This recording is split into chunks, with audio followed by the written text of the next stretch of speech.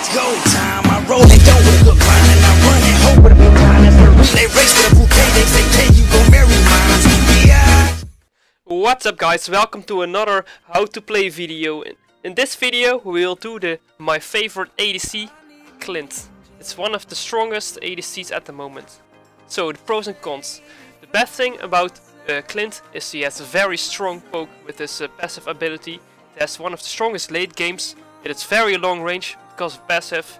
It has two slows, the first ability and the dash, and he looks really cool. The sad thing about him is that he has a very weak early game.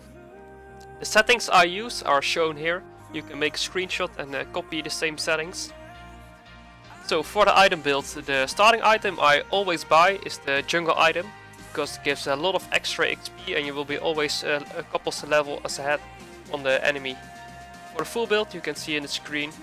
I think this is the best build. I have used it a lot and I really think this is the best build. So let's take a look at the abilities. Here you can see the passive. Every time you use an ability, it will pop a laser and does damage in a straight line. First spell ability does the smoke and makes 30% chance that the enemy misses out attacks. Second ability is a dash. And the last ability, the ultimate, does shoot a grenade, you can see here, and you can pop the passive with it. So the early game strategy, what I almost always do. At first you just have to clear the wave.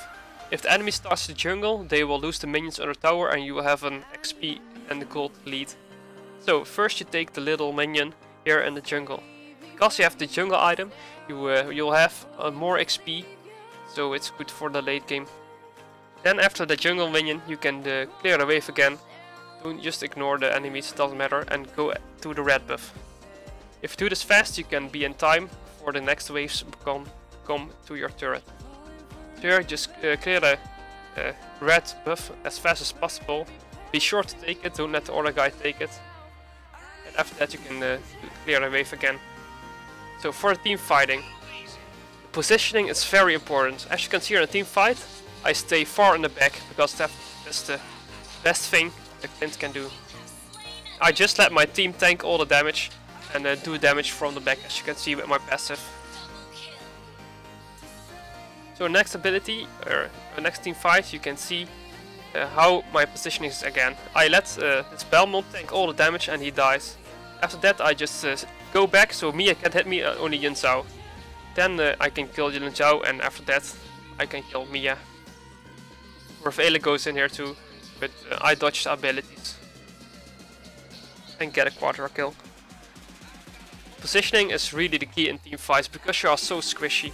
Here I let the Adora tank everything. I see Natalia's here, so I go back and yeah, when you walk back there's only a couple champions or enemies that can hit you instead of tanking.